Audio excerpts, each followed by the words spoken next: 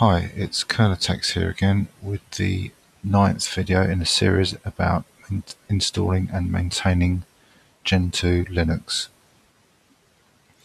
So in the previous 8 videos we've seen how we've installed Gentoo from a base system, and then a lot of the videos I've been showing how to install various packages such as the desktop environment and a few of the larger packages, which are quite useful.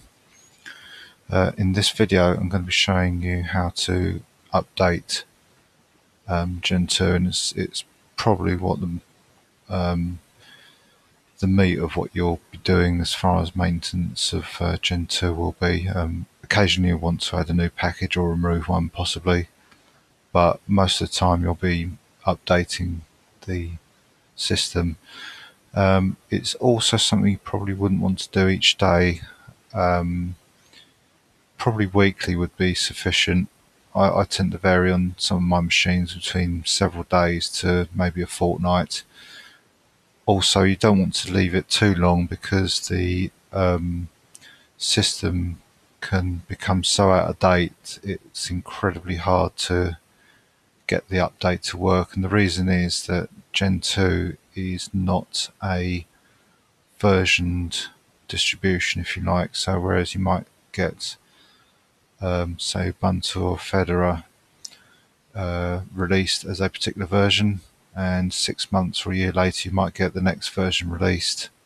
They're like milestones, if you like. With Gentoo, the distribution is effectively updated daily. In fact, I could probably push it to say hourly. The repository is updated roughly hourly, so in theory you could update every hour. You wouldn't want to for several reasons. A, because the amount of time it would take, you'd probably be emerging and compiling forever if you did that.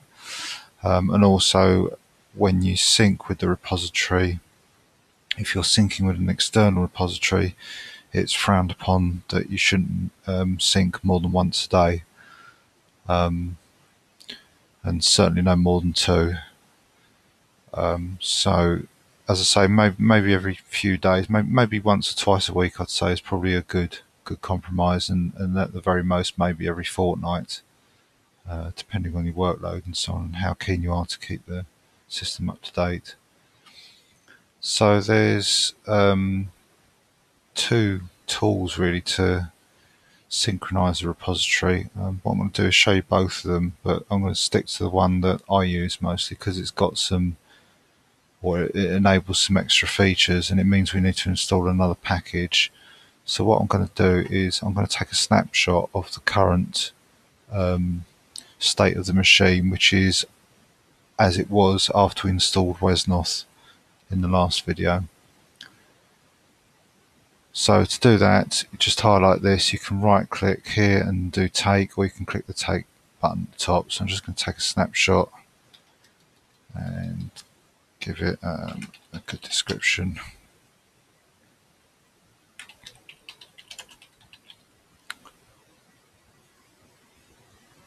Okay, so we've got this snapshot we can go back to at any time. So I'm going to start this machine off now.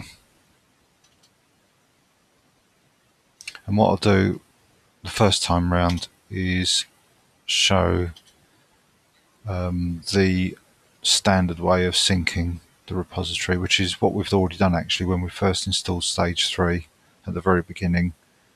Did an emerge sync command then, and it's basically what we're going to do now. So it's really just a reminder of the standard way of syncing the repository.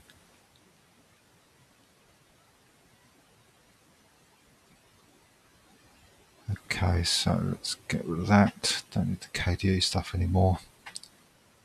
So I'll become the root, and all we do is emerge --sync. And what this does, it uses rsync to get the changes from the sync repository, and that updates the local repository. So if you remember, when we did, just before we did the Wesnoth, we did an update command, and there was no new packages or no changes that were coming in. After this command, I'm hoping there will be some changes. and they'll be the updates to the whole of the Gentoo system. So you can see it's going through each category, and each package is being updated. Various metadata is being updated about each package.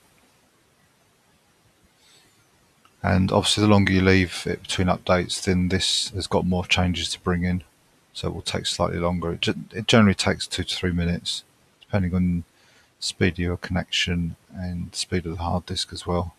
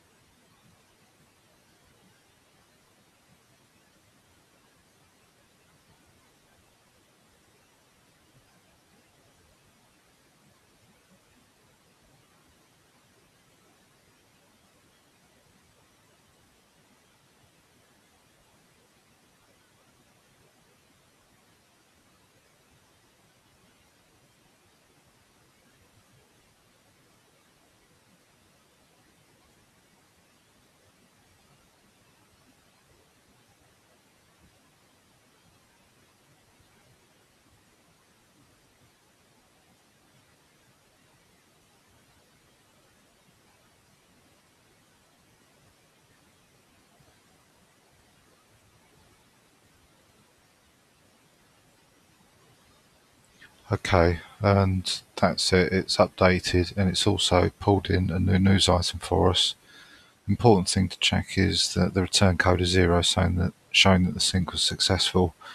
If it's anything other than that, then you need to investigate why the sync wasn't successful, maybe retry the sync. But as I say, bear in mind that you don't really want to sync more than once a day if you can help it. I intend to do another video on maintaining your own sync mirror, which would enable you to have a server that syncs up using a cron job automatically, say at night time, and then each one of your machines that you've got Gentoo installed on, you can configure it to sync with your own mirror. So then it means that you can sync as many times as you like, assuming your mirror is correct, which, you know, occasionally it might go wrong for some reason, but very, very rarely. It means you can sync as many machines as you want to your heart's content to your own mirror without fear of having your IP address blocked. So if you remember, I have actually already configured this to sync to my own local mirror, which is why I'm able to show you the two syncs, the two ways of syncing. So I won't have that problem. But now after that, let me just read this news item that's appeared. So I need to do eSelect news list just to see what is in there, and it's number 21. Right, okay, that's quite a lot there. A great deal.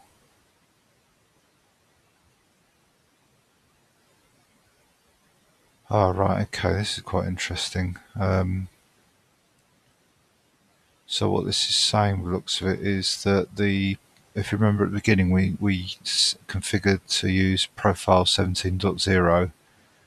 13.0 is a previous stable one, but there was two stable versions. There was in fact these two stable versions, and there was also 17.1, which was like an experimental or development profile, which wasn't recommended for everyday use.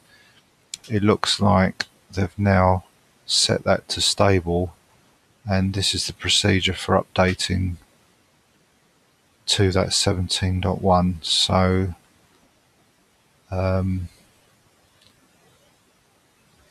that might be something to go through as well. Okay, so what I'm going to do, and I won't set that to unread because we're going to crash this and restore the snapshot and do this again with the other sync command. But basically, if I do a update command, you'll see now that this will identify changes that have come in with that synchronization.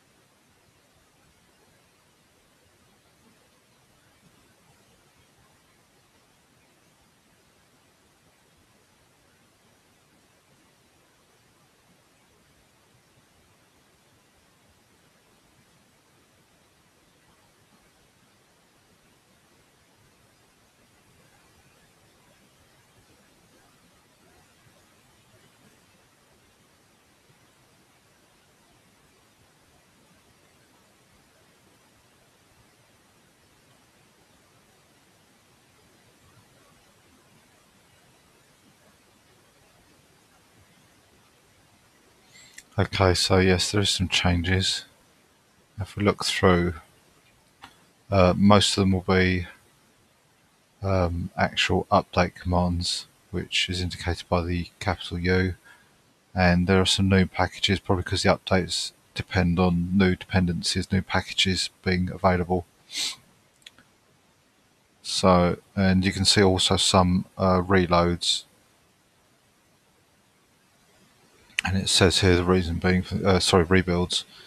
So it's saying the update to Poplar is causing rebuilds to these packages, which kind of points to these packages make use of Poplar, but because that's been updated, these packages also need to be rebuilt to hook into that new version.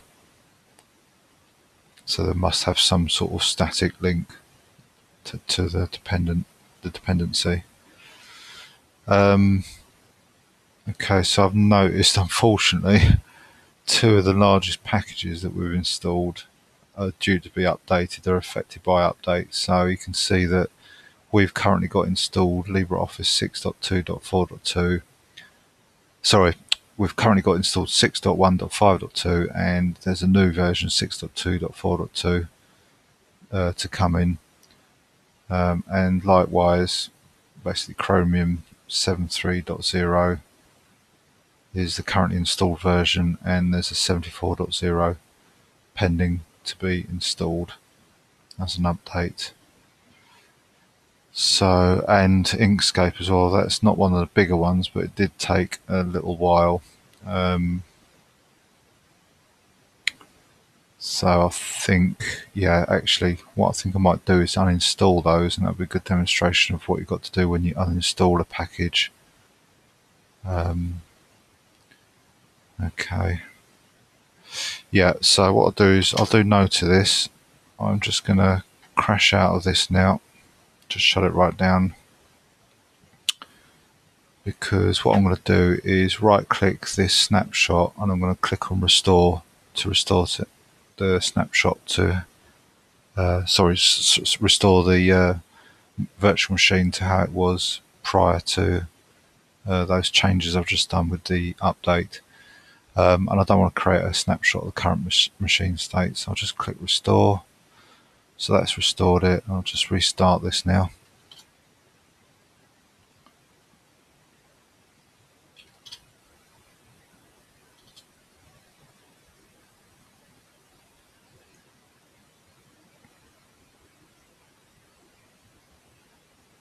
So you can see the virtual machine does have its advantages if you've not used a virtual machine before, where you can save snapshots and retry things. It's just a bit annoying that it's so slow. It's been unbelievably slow with Gentoo, unfortunately. Okay, so as you can see, we're back again. We've got the Wesnoth tab up, so I'll get rid of that, get rid of the wiki tab, and become root. So what the other way of syncing is by using an additional package called EIX and associated tools that come with that package. And what it allows you to do is to EIX, as far as I understand, creates a database and maintains a database of the repository, and these tools allow you to interrogate that database, so you can do searches and queries a lot quicker, a bit like the eQuery in a way. There's loads of little tools that sort of kind of do the same thing but in different ways, and certain tools have their own advantages, but EIX is quite a nice tool to use. So if we emerge EIX first of all,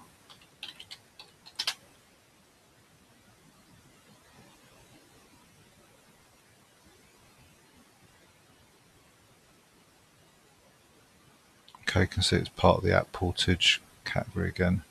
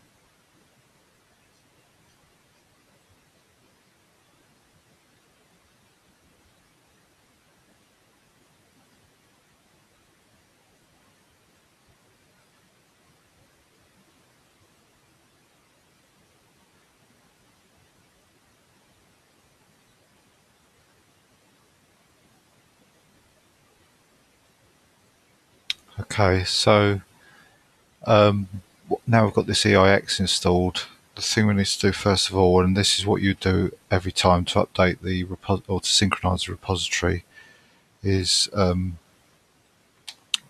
EIX sync. And we'll just check that. Yeah, that's right.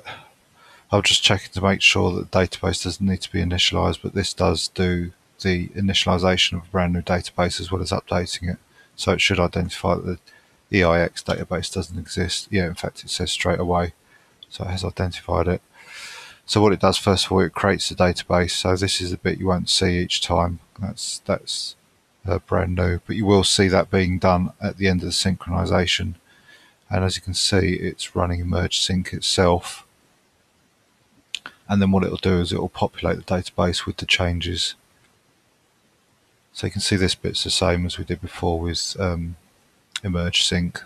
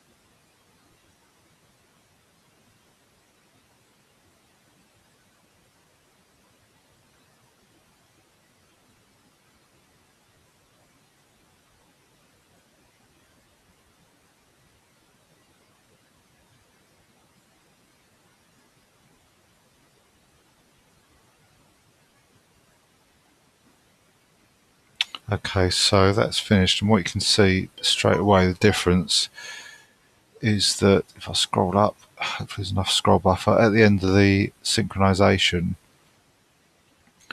which is here, it's updated the the database here. So this bit was all the same as is all part of the merge sync, and you can see the return code there is 0 as we saw before, and this bit is the bit where it backs up the previous database and then updates the database with the changes that came in on sync. And then also what it does, it runs another tool called EIXDiff, and it shows the differences between the current installation and what would be updated. So you can see we've got a U here, and it shows what the update is. And likewise, there's the LibreOffice that's going to be updated. So 6152 is the currently installed one, and it's going to be updated to 6242. So there's a change for SpiderMonkey there as well. And somewhere will probably be Chrome as well. Probably see that somewhere or other. And indeed, there it is there. So there's 73.0, it's being updated to 74.0. And there's Opera as well. So it gives you a sort of preview of what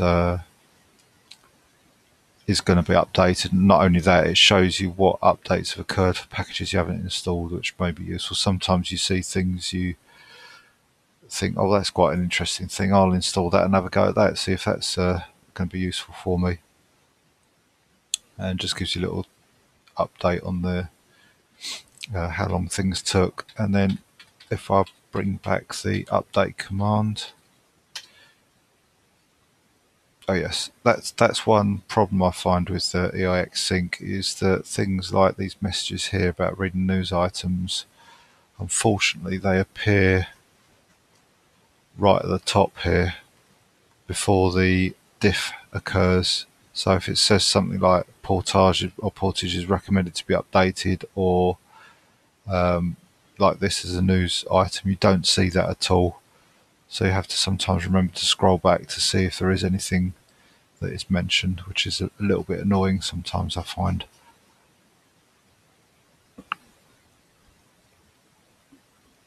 So just wait for this update to finish, and you should be able to see that if you've not seen already actually from these lines here, but you should see that the changes have been identified are the same as the emerge sync that we did just a little bit earlier.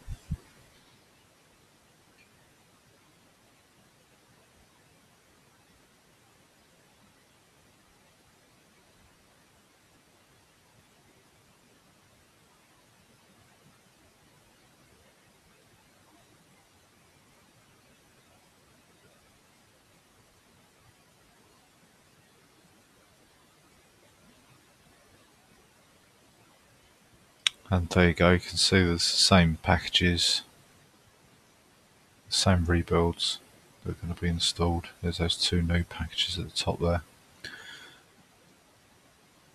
So I'm not going to install these at the moment. What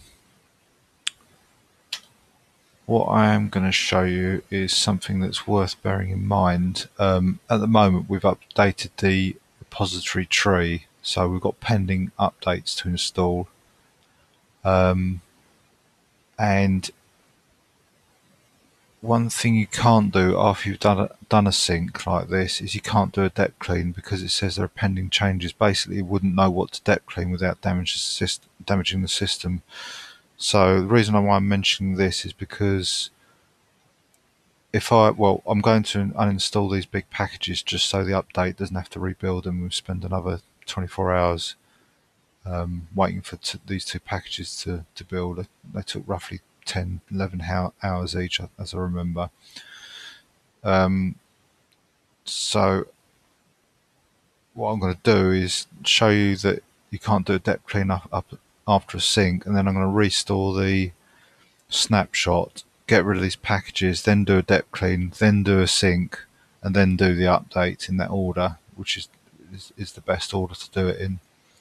Because otherwise, also, some of the files that are going to be dep cleaned, they could be updated, and then we just immediately delete them. So it's kind of crazy doing it that way.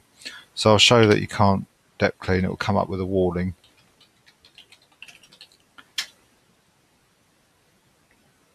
And in fact, it says here dep clean will not remove any packages unless all the required dependencies have been resolved.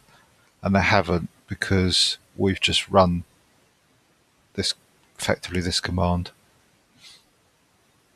But we haven't. Oh, okay, there's nothing to do because we haven't. Yeah, because it's not identified anything to remove it. If it had identified something to remove, it refuse to move it. So I should be, if I do dep clean Chromium, for example.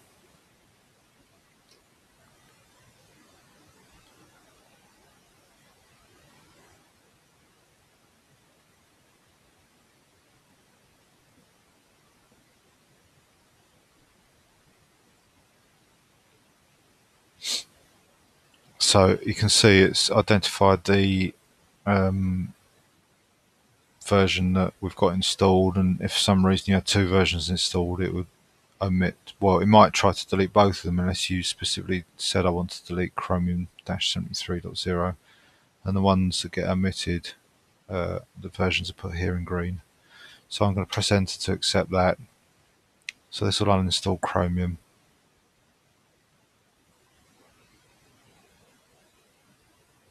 Now if I rerun the dep clean on its own, I'm now expecting it to fail.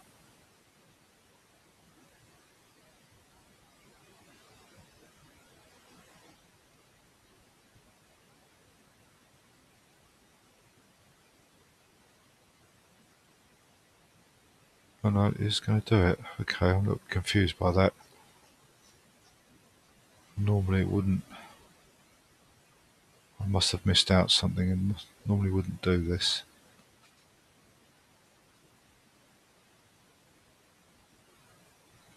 Okay, in that case, what I'm going to do is remove the other big packages and just go straight for the update then. So I'm going to do LibreOffice and Inkscape. Opera is quick. The other dependencies shouldn't take too long. In fact, the dependencies are probably reduced because we're getting rid of some of the packages that probably use these. So let's get rid of LibreOffice and Inkscape. So this is basically how you remove packages. So I don't want to use Chromium anymore, and I don't want to use LibreOffice, and I don't want to use Inkscape anymore. And notice that there's, I don't know how many, perhaps about a dozen packages there due for removal. Well, there'll be a lot more after we've uninstalled these two. And also notice it says there's 1,249 packages installed. And oh, there you go, 21 to remove.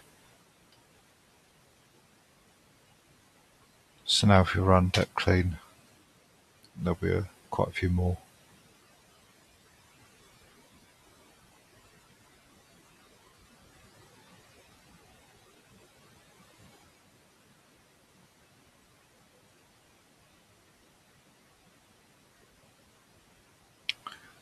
And there you go, it's identified all the dependencies that these three packages were using. And it's always, as I say, always worth doing -a or -p to check that just double check what's going to be uninstalled, make sure there's something that you'd expect or you need installed. Make sure it's not going to be removed, in which case you need to either modify your dep clean command or maybe alter the configuration in some way. So I'll just press enter to get rid of all those.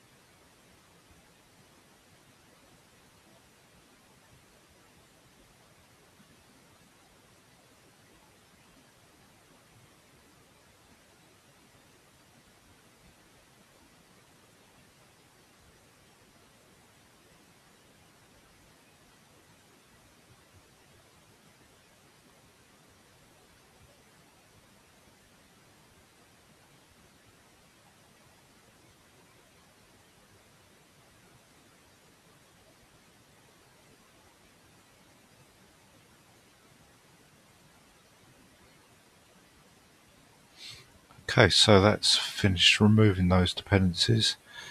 Again, from the merge, you need to read the output. So this one's saying that some symlinks that may need to be retained, but it's identified that they're safe to remove, so there's nothing to do there. Then it says appears you're removing your system virtual machine. Please run eselect Java virtual machine list to list all available VMs, then use eselect Java VM set system. So I think this is because LibreOffice uses Java. I don't think this is going to work because we didn't have any other Java VM. In fact, no, it doesn't. So there's nothing to do there either. So the last thing we need to do is just a revdep rebuild. Make sure there's nothing that needs to be rebuilt from reverse dependencies.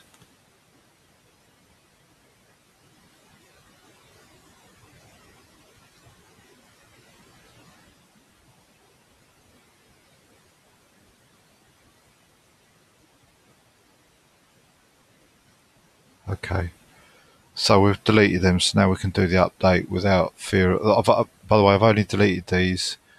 A, to show you how to delete the packages, but B, just to make the update a lot quicker. Otherwise, as I say, it'll be like 20 odd hours doing the update on this virtual machine, which yeah, it's just ridiculous now. So just before I do the update, just show you a couple of commands that you can do with EIX.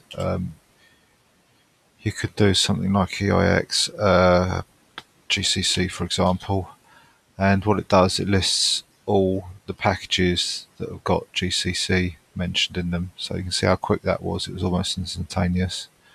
If you're interested in what's installed, you can do -i GCC, and it shows you the packages that are installed that match that GCC string. So you can see there's two programs. There's the actual GNU compiler and a config file as well. So there's quite a few other options, but they're perhaps the most useful options. So okay, let's go onward to do the update itself. In fact, let's reduce this down to 4 jobs.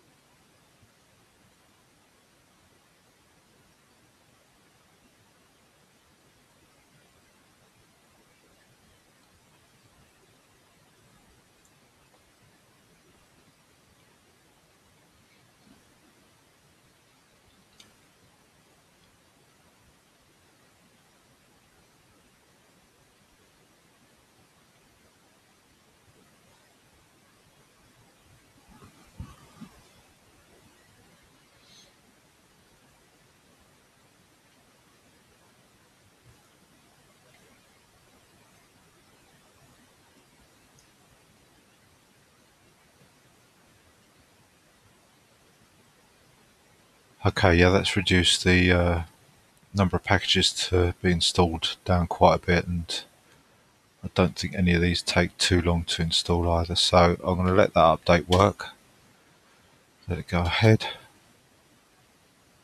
and wait 5-10 minutes for that to complete.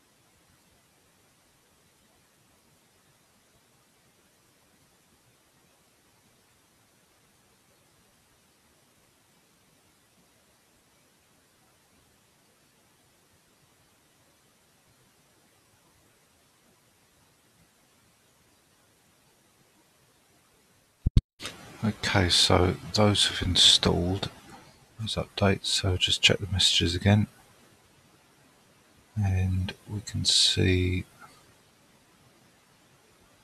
that it's saying check that we've got LVM in the boot. I think we've already done this, so I can just do an RC update. I'll do this in another window so don't interrupt that message output.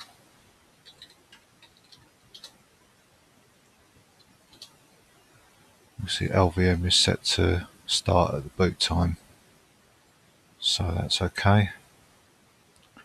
Printer cups, we're not using USB, so there's no worries about having that enabled in the kernel. We can leave that. There's just some information about text live. And so that's the update done. We've just got to do the usual thing of do the merge dep clean in case the update caused any packages to become orphaned.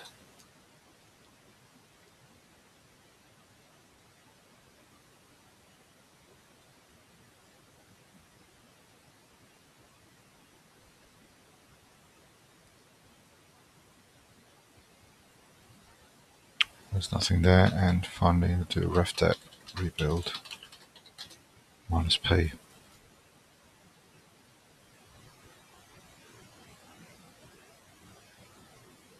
And it's actually found something that needs to be rebuilt.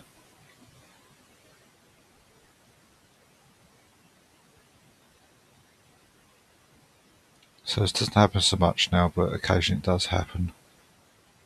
And you can see that these are the packages that will rebuild. So to actually do the rebuild, we just remove the P and tell refdep rebuild to actually do the rebuilding of those three packages.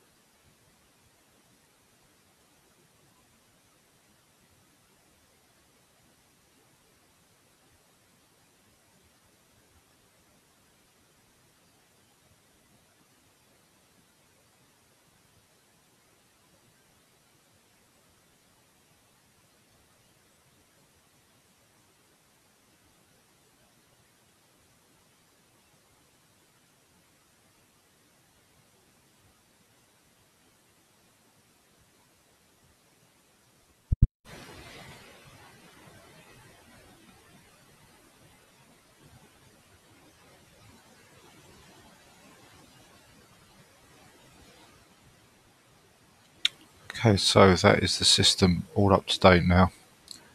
So that'll be it for now until you did the next sync, to look for the next updates. But as I say, maybe once or twice a week is more than sufficient to do that. You wouldn't want to do it, definitely not on the same day, and at the very most once every day. While I was finishing, I just remembered there is an option if you want to build the Chromium web browser yourself, called Jumbo Build. And as you see, the little tooltip there says combine source files to speed up build process. I think I'm correct in saying that it will nearly half the time it takes to build, but you do need quite a lot of memory to allow that to be beneficial. Otherwise, you'll just end up using the swap file, and you could potentially make the build even slower. I'll show that you with eQuery. There it is there. Combine source files to speed up build process. It does make a difference if you've got memory available. So that's worth bearing in mind. So I think that is more or less it. Yeah, I can't think of anything else to mention, but yeah, it's down to you now if you decide to install this on a real machine. As I say, I've been using Gentoo for probably around about 10 years. Find it very enjoyable package to use, distribution to use.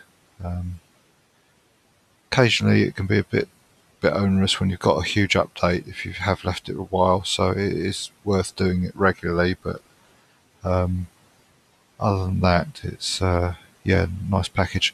If also, something else I wanted to mention, if you need help, the best place to go to that is the Gentoo forums. There's some very good, I'm not sure which link it is it that one? Yeah, that's it. Very intelligent people on there. The devs are on there, moderators obviously, very helpful. I've had occasion to use them once or twice to help out with some queries that I've had, and they're very good. As I say, they don't speak down to you or anything. They help you along. They'll ask, if you don't provide the correct information, they'll ask you and show you what commands to run to get the correct information. So don't hesitate to post any queries you have there, specific queries with Gentoo itself. So I hope you've enjoyed the series of videos. I hope you found it beneficial and useful, and I honestly hope you do become another Gentoo user. So thank you very much for watching, and that's it for now. See you on another video very soon, and goodbye for now.